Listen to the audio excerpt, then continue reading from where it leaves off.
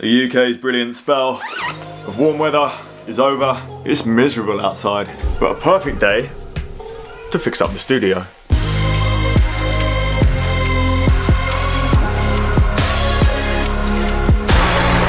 So it's kind of a good thing the weather is a bit like this.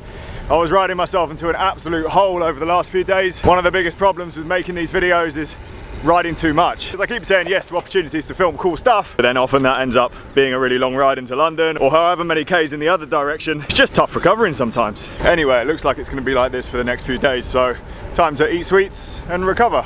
You alright? Alright, mate. Have I got chocolate on my face? No, if you have, I'll edit it out in post. You're nailing it around here. Well, I don't know. I was meant to do 4 hours, but then it's like, it might rain, it might not. Exactly. So I'm just staying 10k away from home and just in case. I'm just gonna go forever, yeah. What do you think of the park being half open but not really open? I can't even do my ballet loops, man. What, they closed? So part of the road is so Robin Hood to Roehampton's closed. Yeah. Can't do my ballet loops, mate. Hello. This is a place to be apparently. So as you can, you probably can't see it behind me. The gates here are manned because Richmond Park is open again, but only open before 10 o'clock in the morning and after 4 PM in the afternoon. So it's like for commuters, although you can come in and just use it for not commuting. Still no cars ever. So it's really, really nice, but it's a bit of a pain in the arse having to leave early. I don't know how much difference it would make if they just opened it all day, right? How many acres is the park? Too many. Is there not enough space for you? Do people really need to walk on the road? Police. Cheers. Police at the bottom. People I heard. Do they? For what? Speeding down there. Because it's so easy to speed. Like Jake got charged so much. 20 mile an hour speed limit. Anyway, park's open again, so if you live in London and you want to spin in here, make sure you come early or late. Fingers crossed things will be changing and we'll be able to ride all day in here soon. Because riding round that's a shit road.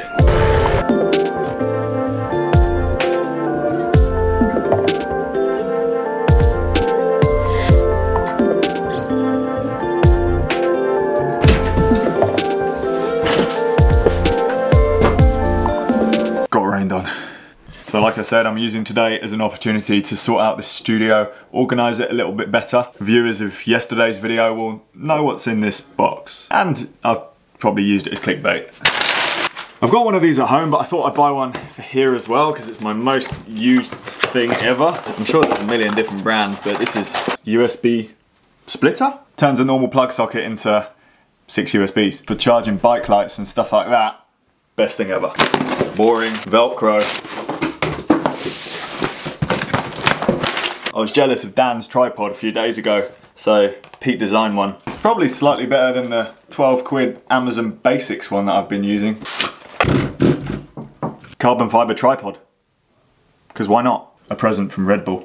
Now long-term viewers of the channel may remember this face. This is James Golding. I did an interview with him 3 years ago. He's a massively inspirational dude, survived cancer twice, got hit by a truck, came through it all, took the 7-day record in cycling, and then has proceeded to tackle more and more extreme events. The Way of the Wild Card is his latest movie. He's done it with Red Bull and it's free to watch online, so you should check that out. I'll put a link in the description down below, and hopefully I can catch up with him for a ride soon. TV stick. TV stick. Now the moment you have all been waiting for. This wheel set cost £7,000. £7,319. $9,333 US. Quick intermission. Future Francis here. I may have got the prices wrong. Because the wheels I've got here are a weird mismatched set. The front one's like a 63, the back one's an 85. I don't know if that price is right. They're definitely close to £7,000. They're not the Evo versions, which are even more expensive, but they're expensive. You get the idea. Why are they so expensive? Now, disclaimer, this is not an advert for Lightweight. They didn't send me these wheels, pay me anything. They were sent to the shop upstairs as demo wheels. But not really demo wheels because we're not allowed to ride them. So I don't know how I can test them. I'm pretty sure they wouldn't like it if we tested how many PSI they can take if we keep pumping up a tyre. Now the rim depth is 85mm, so they're super, super deep. I don't even know if that's UCI legal on the road at the moment. I know they changed the rules a while back because one year we were able to use 80mm and then the next year we weren't.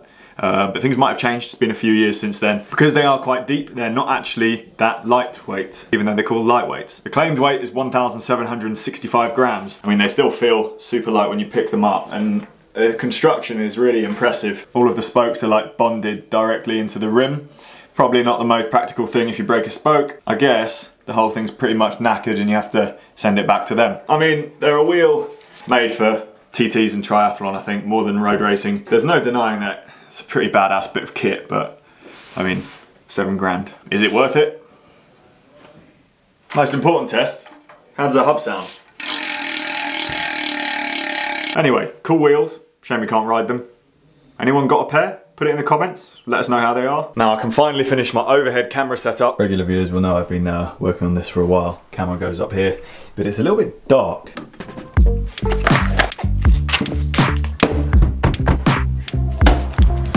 I always forget to bring food when it comes to the studio, but you lovely viewers send me a lot of sweets.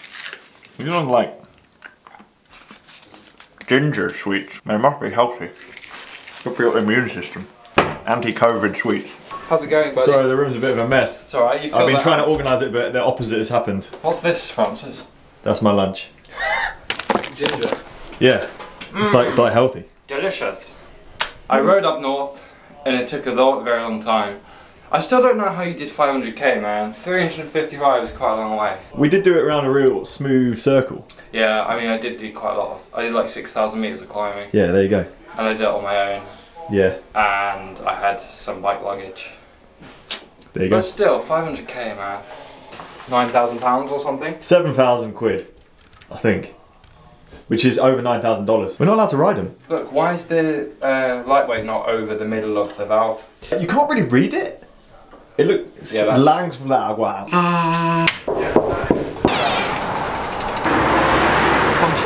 Is that a Japanese dog?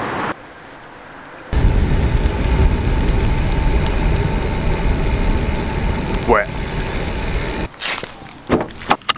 Weekly shop, my favourite activity. Best thing ever though. You have to go in. It's not my turn. Just got a sick new t-shirt from Fusion Media. Thank you very much for sending that. It's the PR guys that I work with. Not only are they a nice PR company, but they also do a lot for cycling, to boost cycling and get more people riding bikes, which is wicked. What is Adam? Guy who runs it. Bicycle mayor of Coventry? Cambridge. Bicycle mayor of somewhere. Wild Daisy's in the shop. Quick update about my experiment. Getting up at 5 AM every day, which I started about 6 weeks ago, and I have not given you an update about yet. I've probably done 95% of mornings waking up bang on 5 AM. A couple of times I overslept and managed to turn my alarm off in my sleep. Some days I've woken up with Daisy when she's been up for work, which has been a tiny bit later as well, so 5:30. But on the whole, that's like 2 or 3 hours earlier than I usually would. And yeah, there's been a host of different benefits. One, my brain works a lot better first thing in the morning. So my edit time for these videos, I've been saving them for the morning, smashing them out, and I'm not going to say I'm cut my edit time in half, but I've definitely got quicker at doing it. Benefit number 2, those hours I'm awake in the morning are more productive generally. So instead of sitting around watching a movie, which is I guess what me and most people would do later in the evenings, you just wouldn't do that in the morning. So it's being spent on work, and then later on in the day, I've already got stuff done, so then I can spend it with Daisy and chill out, which is really nice. 3, see more sunrises. Always a good thing. There obviously wasn't one this morning because the weather is shit. Downsides, has there been any downsides? I've been a little bit tired in the day sometimes, especially when I started riding a little bit more the second week I was into the experiment. You do need to go to bed a little bit earlier, so I've been conking out about 9:30 on the sofa sometimes. Usually I make it till around 10, but it depends on the riding that I've done that day and maybe the day before. So you do have to factor in, if you're a cyclist, trying to factor that in, just get a few more hours if you're going to try this yourself. Would I recommend it? Absolutely. You're not going to do yourself any harm other than maybe feeling a little bit tired, but the benefits you could unlock are totally worth it. So have an experiment, let me know in the comments. I know a lot of you already wake up at 5 AM, so tell us what you think of the benefits. I think it's especially relevant to cyclists because the roads in the morning are way quieter. So if getting a nice uninterrupted traffic-free ride is your priority, you're definitely more likely to get it if you're waking up earlier. I don't know how I spend so much money. I spent £80. Chocolate cereal. Chocolate cereal. More family pack lasts 4 days. We need to learn how to budget. Like, how do we be adults and budget a week shop? Because we spend about £80 every week. So if you want to support us on Patreon, link down below. Should I open up my own Patreon? Selling nudes. We can't put this in.